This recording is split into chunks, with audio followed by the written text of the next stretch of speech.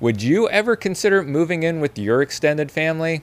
It's not just a trend for tough times anymore. Multi-generational living is something more and more families are choosing by choice. The latest numbers actually show that multi-generational homebuyers hit 14% last year, nearly an all-time high. I'm Matthew Hickey with Living Vogue Real Estate, and if you watch and enjoy this video, please let me know by giving it a thumbs up. And if you have any questions, drop a comment below. And if you'd like to see more videos like this one, then be sure to hit the subscribe button for more real estate advice and news. Now in our market, I'm seeing families come together for a lot of reasons. Maybe it's to save on living expenses, to take care of one another, or simply to spend more time together. But multi-generational living isn't always easy, and the right home makes all the difference.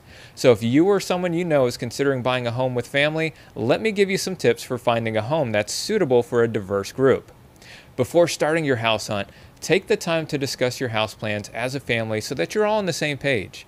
You may also find it helpful to articulate your why for building a multi-generational home and how each of you might benefit. Jointly draft a budget so that you'll know what you can afford, and you'll want to consider a home size and what kind of layout you might need. Be sure to talk it over with a mortgage lender or broker and ask for advice on what's best for your situation, because your credit will also be an important factor in determining your mortgage qualifications and what you can buy. So it's important to do that. Make sure everyone, again, is on the same page. Now, I know that was a lot of info. So you'll definitely want to check out my latest blog post for more details, and there's a link in the caption. Then reach out to schedule a free, no-obligation consultation. I'm happy to walk you through potential options and help you envision your own full house.